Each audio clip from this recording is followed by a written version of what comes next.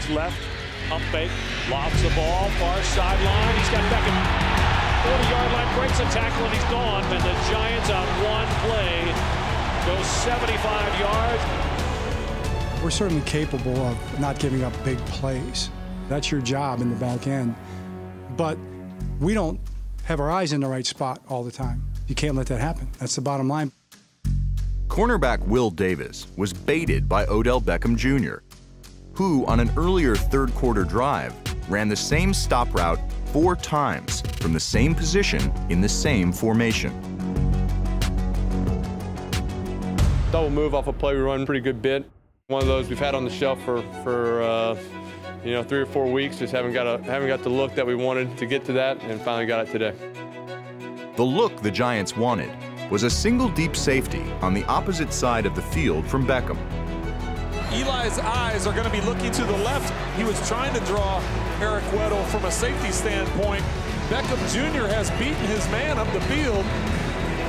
Takes advantage of it. Tried to move the safety left a little bit and came back to him. He had good patience, lulled the corner to sleep, and then did a little whirly bird. Able to hit him in stride, make the corner miss, and go score a touchdown. Big play at that moment. With the Giants trailing late in the 4th quarter, the game's turning point would be a true thriller.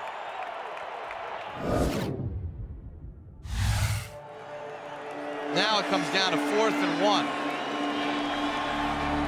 4th and 1.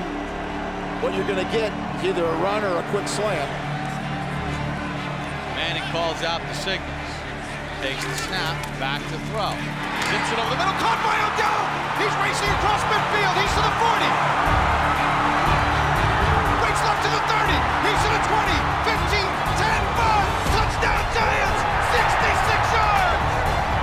Oh baby, is he good! Wow! Good to see him make some big-time plays in crucial moments. You know, none better than going 67 yards for a touchdown to get the game-winning play. The field set up perfectly for the blonde bomber.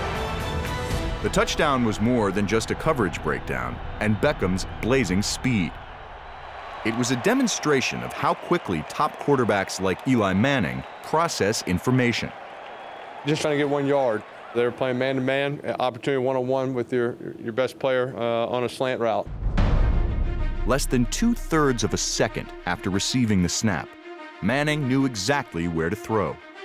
We had a good play to the left as well. The linebacker and the nickel both ran with their running back. I knew I had one-on-one at that point with Odell. Safety coming down to guard the tight end. So I knew there was going to be a lot of space in there. They did a good job beating the guy, making him fall down, and then you hit him in stride, good things happen.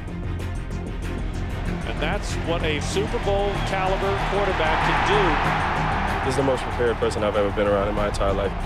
He led us the entire way in Eli fashion.